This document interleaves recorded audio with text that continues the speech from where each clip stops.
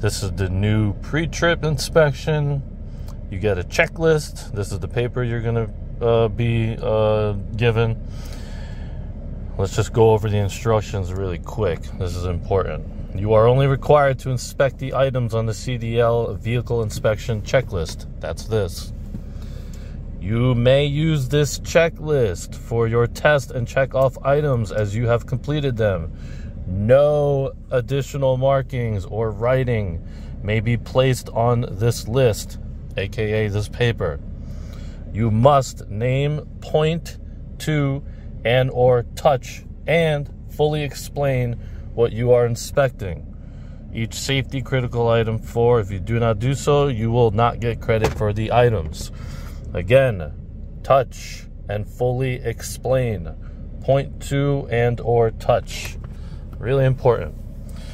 Just do the items on the checklist. I know the old pre-trip version, there was a lot more detail and a lot more items. So it did get easier. So don't stress over this change. All right, let's head over to the truck. All right, guys, we're in the truck. I'm going to break this video up into two parts, but the pre-trip is one continuous thing when you get to the DMV. So I'm just going to break it up for the sake of making the videos easier to upload. So first, you're going to be in the truck already. The examiner is going to, go inside the building, check your paperwork, check your background, check your license, all that stuff. They're going to come back outside. You're going to be in the truck already. You do not have to get back out and tell them that you got in. Just mention, I got in with 3 points of contact. I have my seatbelt on. And the key is in the ignition. I'm going to turn it one click for the electricity so I can read my air gauges. Okay, my air gauges are above 90, so I need to pump them down to below 90. And again, we are getting prepared for a safe start. I must make sure that my truck is in neutral, so clutch down. Truck is in neutral. Make sure my valve is out, which means my brakes are applied. Now, if at this time when your truck is still on, if you see one of these check engine lights come on, usually the heating core, this one says intake heater, but if the check engine light is on, just wait till it shuts off because the heater core is heating up. So don't ignite the engine while that's still on. Okay, so all we did was get prepared for a safe start. I put my seatbelt on. I'm under 90 PSI. My truck is in neutral. My brake is out. It is applied. I can now do a safe start. Okay, my ABS light blinked on and off, telling me it's working properly. My oil pressure rose within 3 to 5 seconds, telling me it's working properly. If it did not, I would shut the truck off. During this time, we're going to wait for the air pressure to build up to 120. Between 120 and 140, my governor cutoff valve should go off. It tells me that the air tanks are fully charged, the air system. Okay, now let's go back to the checklist for a second. While you're waiting for that, you're going to have this checklist here. Again, use it. Even though some of you may memorize it and you may know the pre-trip, use the checklist because you would feel silly to miss something and you didn't even bother looking at the checklist. So make sure, come prepared. Get yourself a clipboard. Get yourself a pen. Don't be sitting here with the paper trying to draw on your leg and you're going to rip the paper. It's going to be a mess. You want to be professional during this process. So, this is not in any particular order. You just have to complete all the items on the list. But we're not going to do the outside before we do the inside. So the inside is all of this here. Okay, my air pressure is still building up, not doing anything. So you have air, hydraulic brake test. Okay, my governor cutoff valve went off. That's what the noise was. Tells me the air tanks are fully charged, no leaks in the system. Now, we're going to run through the in-cab the same way we used to do it before the changes happened.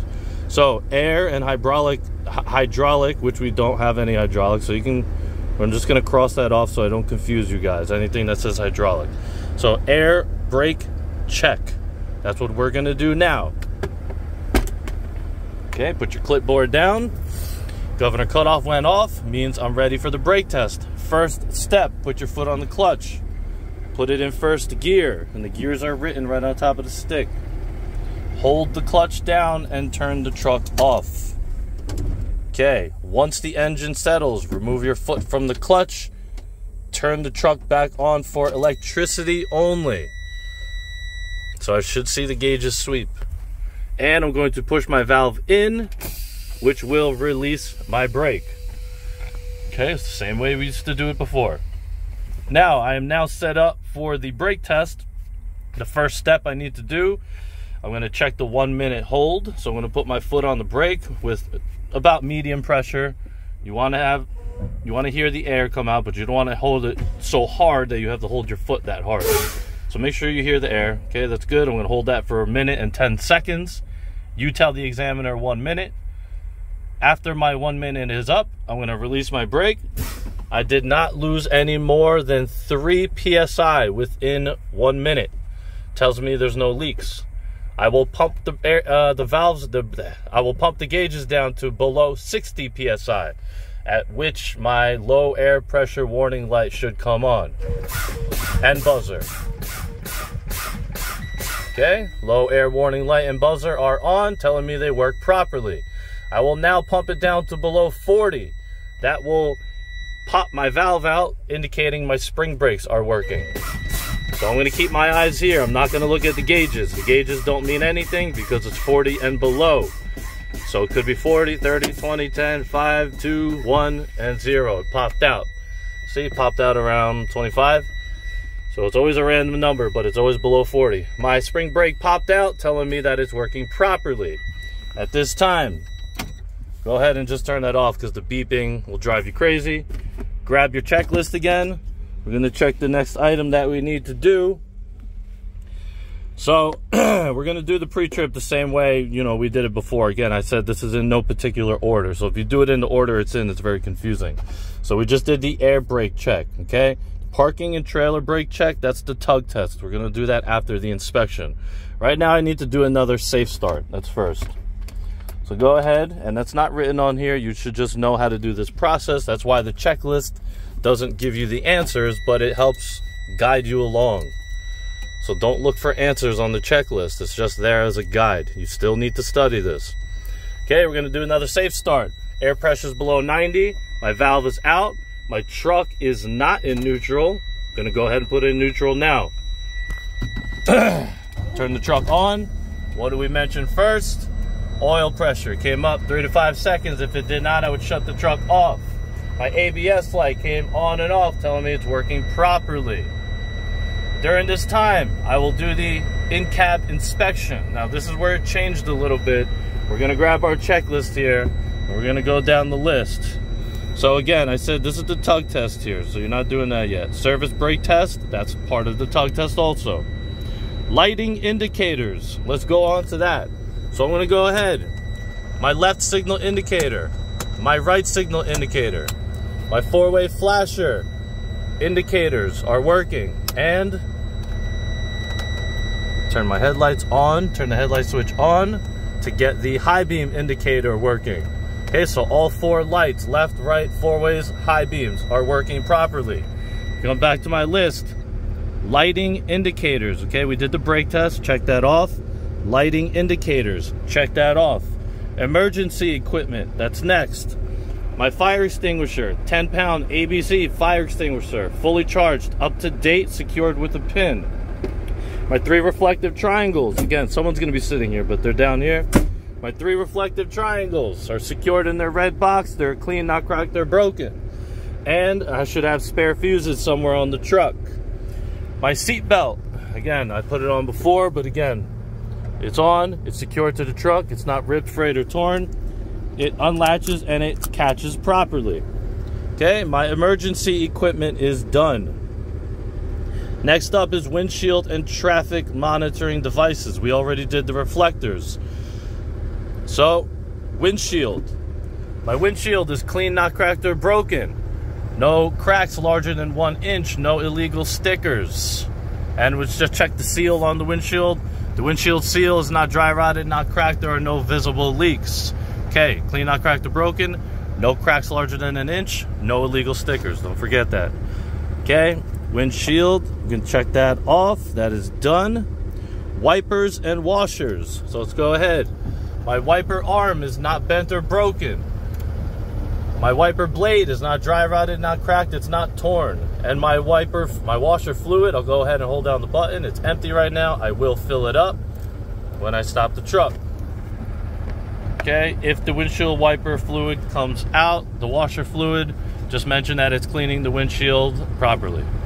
Okay, next, so we wiped it off. We checked that off. Oh, my governor cutoff valve just went off. And you have to mention that no matter where you are on this list. Stop. Governor cutoff valve went off, telling me the tanks are full, system is fully charged, no leaks.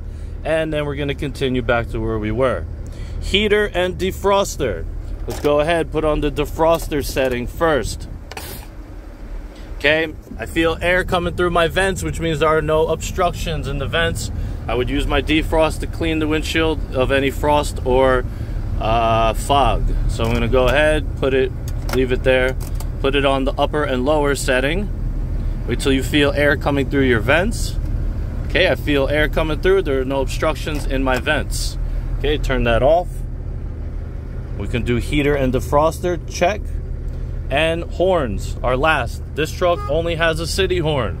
Some of the other trucks have air horns that are up here or here, but this truck in particular, the B manual, only has a city horn. The city horn is working properly. Okay, that is all for the inspection. So now you're gonna go back a couple points here. We're gonna do the tug test. So first thing I'm gonna do, put down your checklist again. I'm gonna go ahead and put in first gear, clutch down, first gear.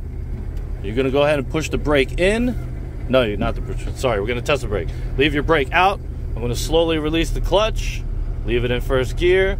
Once I feel the truck pull and my brake is holding me in place, put the clutch back down, put it back in neutral.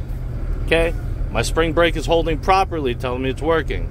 Now I'm gonna go ahead, put in first gear again, push the valve in this time, and we are going to go ahead and remember, there's no trailer on this, so we only have a parking brake. Now we're gonna do the service brake test, okay?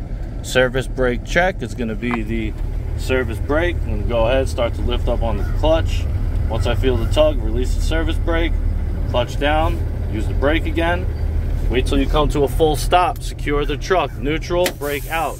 My truck has come to a full stop, telling me the service brake is working properly. It did not pull to either side, telling me the brakes are wearing evenly, all the components are in good condition. Okay, now you go back, secure the truck, make sure your headlights are on, make sure your four-ways are on, turn the truck off. You're gonna take the key with you, exit the truck with 3 points of contact, and we're gonna go ahead and finish off the rest of this checklist. I'm gonna cut this video here, and we'll start a new one. Front of vehicle engine area, that's what we wanna focus on. Lenses, fluid levels, fluid and air leaks, steering systems.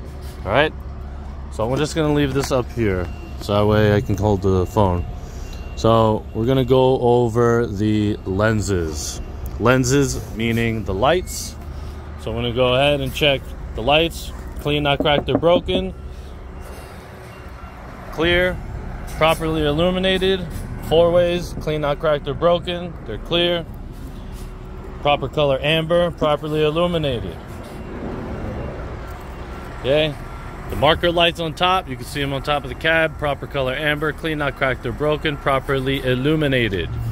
Okay, so again, you can take your pen.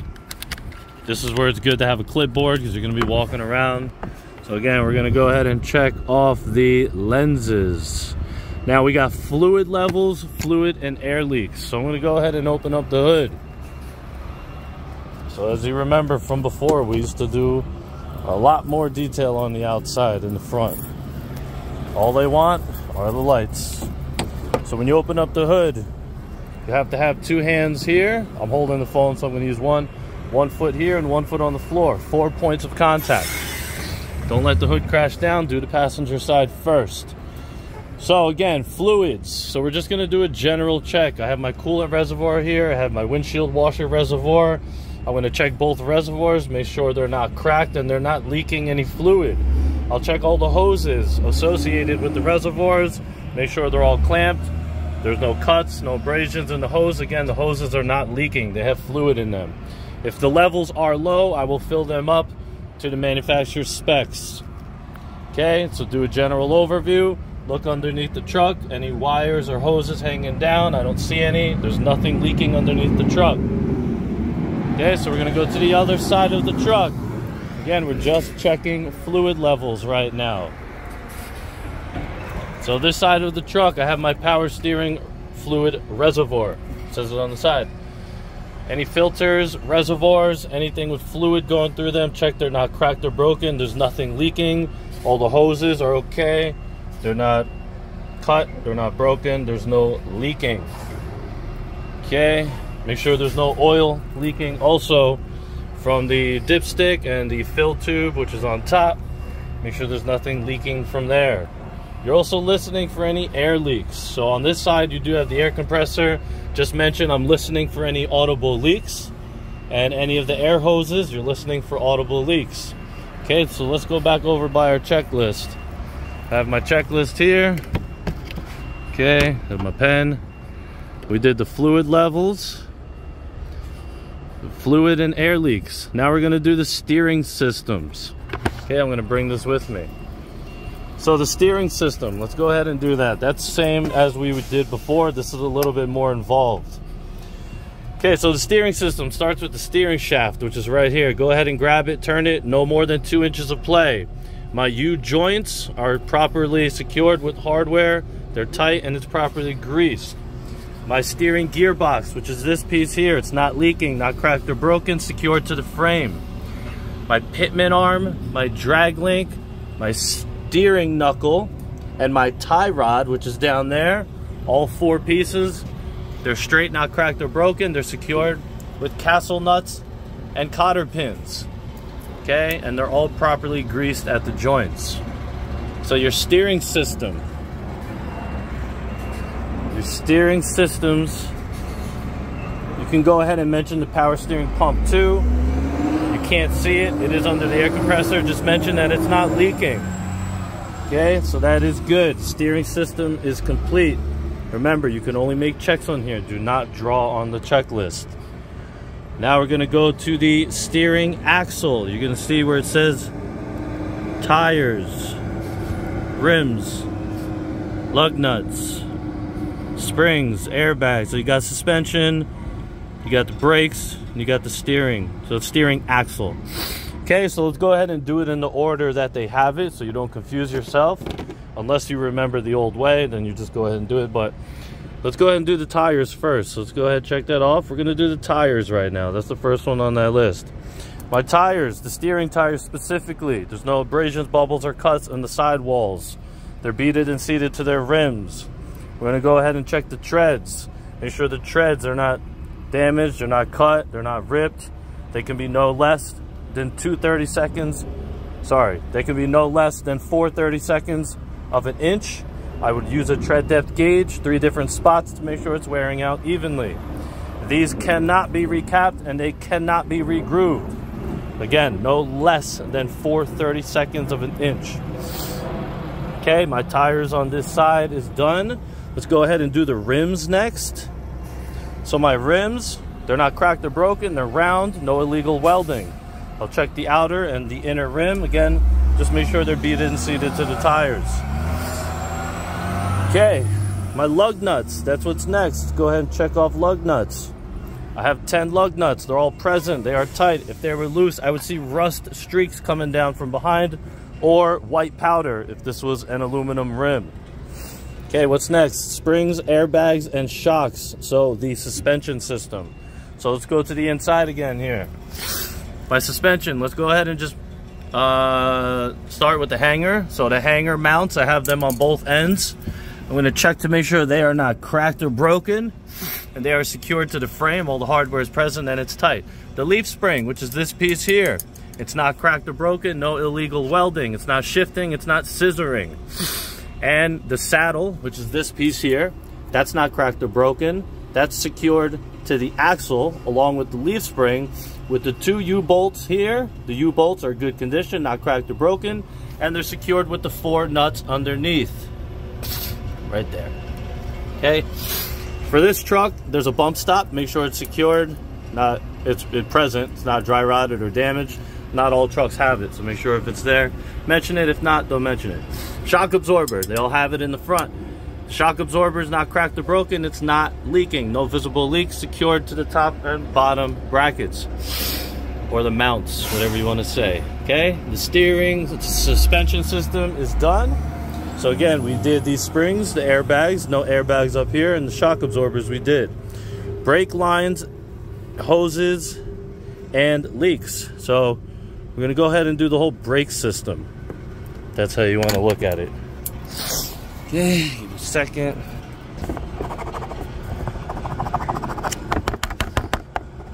Of course, my pen stopped working. Okay, we're gonna do the brake lines.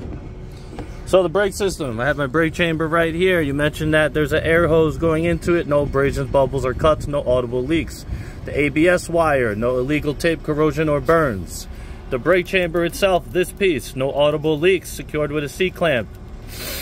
The push rod slack adjuster, I would test it by pulling on the push rod. There should be no more than 1 inch of play. I'll check that all the hardware is securing these together, these 2 pins and cotter pins. Okay, we're gonna go inside the rim here. You can't see it, but behind this plate, you have a brake shoe and the brake drum. The brake shoe can be no less than 1/4 inch. And I will also check the brake shoe that there's no debris, grease, or oil between the brake shoe and the brake drum. And the brake drum, we're gonna check for any illegal welding or any cracks.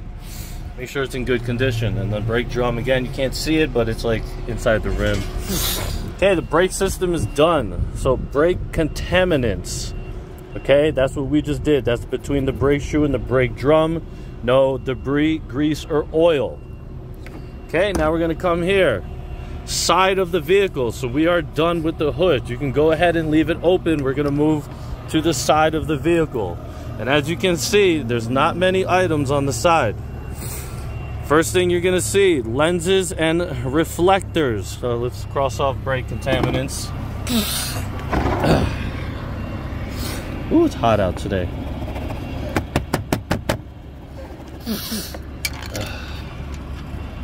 Okay, my pen died. Make sure you have a working pen on test day. Okay. Wow. Crazy.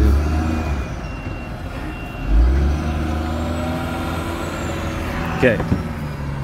So side of vehicle, lenses and reflectors, traffic monitoring devices, battery, fuel tank, and frame. So let's go ahead and do the first one, lenses and reflectors. So for this truck, if you see any 4-way flashers going off, you're gonna mention that it's clean, not cracked or broken.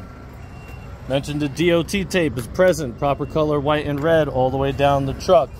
My 4-way flasher, proper color amber, clean, not cracked or broken, properly illuminated. Okay, that's for the side of the truck. Reflectors and lenses, check. Traffic monitoring devices. Okay, we don't have to do that. That's kind of like your 4-way flashers, or if you had any cones or any reflectors on the outside, so don't worry about that. Next up is battery. So this is your battery box right here on this truck. It's right next to the driver door. Here, we're gonna check that the battery box is secured to the frame. You do not open it, but you mentioned that the batteries, you would check for any leaks in the batteries, they're not cracked, and that the connections are not corroded. Okay, next up is the fuel tank. Very important. The fuel tank is secured with metal straps and the rubber backing. They both have to be present and in good condition. The fuel cap, which is right here, do not open it on the test. You tell them I would open it, check to make sure that the rubber seal is present inside the cap and the chain is present. Okay, check the fuel tank itself, make sure the fuel tank is not leaking. I don't see any visible leaks. Okay, battery's done, that's done, that's done, that's done. And all that's left written here is frames. Okay, frames. Sorry if it's hard to see this video, guys. It's really sunny out here. I can't see the screen. Frames. Okay, mention the frame of the truck. It's straight, no illegal welding, no cracks, not broken, no illegal holes. Okay, and You have the rear of the vehicle. All I want you to mention are the lenses and the reflectors. So let's go ahead and let's just take a walk around the truck. We're gonna hit up the rest of the lighting indicators that we didn't hit. But as far as everything else goes, we checked everything off of this list. Okay, there's no exhaust. I don't see that mentioned on here. If you don't see it on the list, do not mention it. Okay, we got marker lights up on top of the truck. Proper color amber, clean, not cracked or broken. Again, we mentioned the 4-way flasher already. Okay, did that. The reflective tape is good. We're gonna go to the back of the truck, look at the 4-way flashers, make sure they're proper color red, clean, not cracked or broken, and they're working properly. Marker lights on top, proper color red, clean, not cracked or broken. Okay, you can also check the license plate light. That should be illuminated also. Come to the other side, check the 4-way flasher on this side, proper color amber, clean, not cracked or broken, properly illuminated. And take another walk around. There's no more lights on this side. That would be the outside pre-trip.